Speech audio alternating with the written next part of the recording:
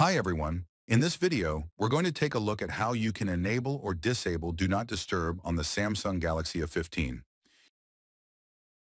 From the home screen, swipe down at the top to open up the quick settings panel, tap on the settings icon.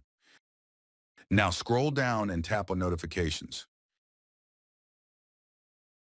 Then in here, tap on Do Not Disturb at the top here. Tap on Do Not Disturb to a button to switch it on or turn it off. If you switch it off, you can also choose for how long, so you can automatically turn it back on. Say it will automatically turn it back on for 1 hour, or you can just simply leave it as the default.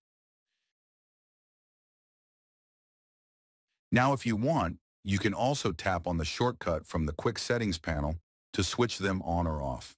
So swipe down with 2 fingers at the top, and then in the quick settings panel, swipe across. And in here, there is a shortcut you can tap on Do Not Disturb button to toggle between on or off.